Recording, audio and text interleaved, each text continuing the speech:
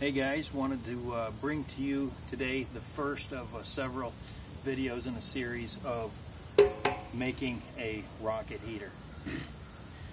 The body of my rocket heater is going to be this well troll tank, and the way I'm going to do this is it's got a base on it which will keep it up off the floor.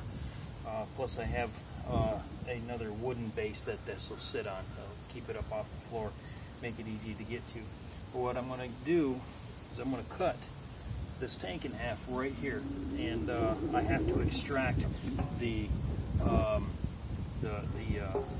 bladder that's inside this. There's a rubber bladder inside of this, and that is going to be attached here.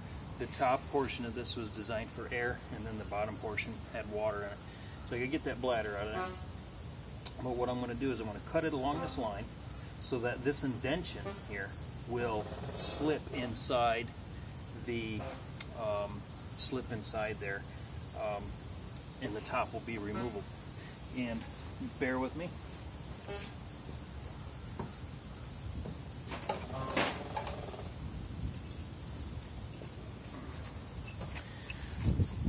Not that I'm going to use these, but just as an example, what I'll do is I'll have I'll probably make these out of small pieces of angle iron, like 1-inch angle iron. But what I'll have for spotters is a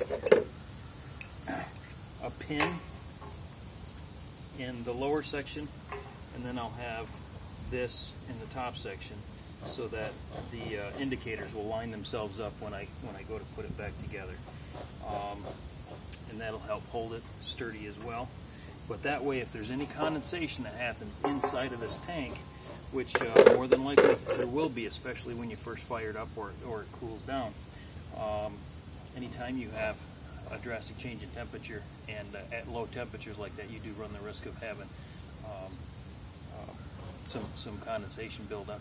Also, something that I'm going to address is any type of creosote that may build up, and you always want to run and build your system so that if there is any condensation or creosote buildup, that it runs down the inside of the tank, and you have your pieces put together like so. So if this is the inside and it's running down, it would run right down and cascade off onto the next piece. If you built it like this and the creosote was running down, it could actually escape through this cavity and run out the outside of the pipe on the next go. So you want to set it up this way so that any of that liquid runs down the inside of the tank. And this is also going to be a nice spot for an ash clean out at the bottom. I've got my basic design.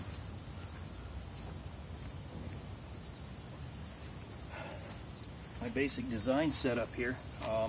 I've downloaded some information off the internet, and I've also drew up some plans myself and where to get some parts. I'm going to construct this using a steel bodied outside, so I can make it a multi-fuel. Hopefully I can do not only wood and biomass, but I can do waste oil and pellets and things of that sort. And this will be easily workable and reworkable out here as far as airflow and things of that sort. Now on the inside, I'm not going to make it out of steel because that's where the heat and the fire is going to be. The horizontal fire chamber is going to be fire brick. My riser is going to be clay liner, an 8x8. I'm going to do the 6x6 approximately on the horizontal fire chamber. My chimney riser will be an 8x8. That way we get expansion, rise, and then I'll have like a 10-inch round on the outside of that. I'll know more once I get inside of this thing, start putting it together.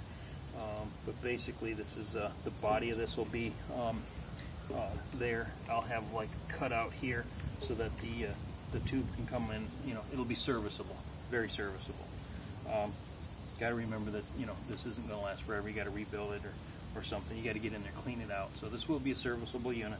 But anyway, this is the first of many videos on this series, and stay tuned and keep an eye on what's going on. Today is August 28th. I hope to have it up and running, fully functional by October 1st. It gives me 30 days to get this thing put together. I'm sure I can do it a lot faster, but I got to get in here and start kind of build design as you go, sort of thing. I'll also share dimensions of the entire tank as we go. So my first feat here is to cut this line and get one to fit inside the other and get that bladder out of there, and prep it for the next stage. Stay tuned, and we'll see you on the next video.